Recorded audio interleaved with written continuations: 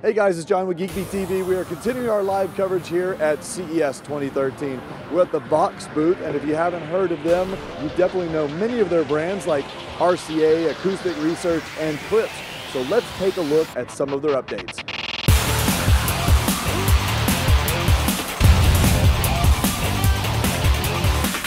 Powered by the 2013 C-Max, the official car of CES. Okay guys, we're going to start off with the MVP Portable Wireless Speaker System. This is actually a pretty cool little device. It's about the shape of like what, a little water cooler. You can get it with personalization. As you can see, just about any brand you want, you can order it. So if you're a Steelers fan, there you go. We're the Cowboys, right over there, go boys. The cool thing about this is it's a Bluetooth speaker. It's pretty portable. You can actually abuse it a little bit. And it uses 6 AA batteries. It'll last about a day. Sounds really good actually. So great for tailgating parties or whatever you want. Let's head over and take a look at some of the other stuff. Okay, I know this looks like a light hanging here, but it's not. I want you to imagine one of those portable speakers repackaged into a really nice, decor item here that you can hang on the outside or whatever. Come over here and take a look at these. This is a whole line of AR speakers. They come in different flavors. We've got a Bluetooth only version, so you could just pair it up with your phone and stream to it. These are kind of waterproof. They're not waterproof, but they're definitely water resistant. You can leave them outdoors. They also come in other versions. This is a 900 megahertz version. So let's say you want to have a party around the pool. You could plug in one transmitter to your source device, and you can put 10 of these little puppies all around the pool.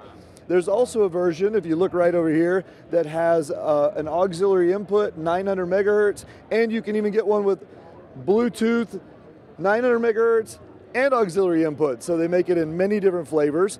The price point on these is around $100, and you'll be able to find them pretty soon, at least in major outlets.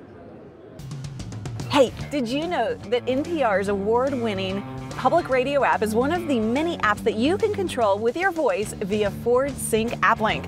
Connect a supported mobile phone to your Ford vehicle via Sync App Link, and before you know it, you're going to be able to stream local news, listen to your favorite programs like Morning Edition and All Things Considered, and navigate through custom playlists, all using simple voice commands. Sync App Link is yet another example of how Ford is going further to keep you connected on the go. Thanks so much to Ford for powering our CES coverage. Okay, this one is really cool. Now this is a really low price point item, but it's got a very unique feature I've never seen before. So I've got my little Galaxy Note here and I'm playing some music. You hear it? Okay, so what we're gonna do is place the phone on this little radio.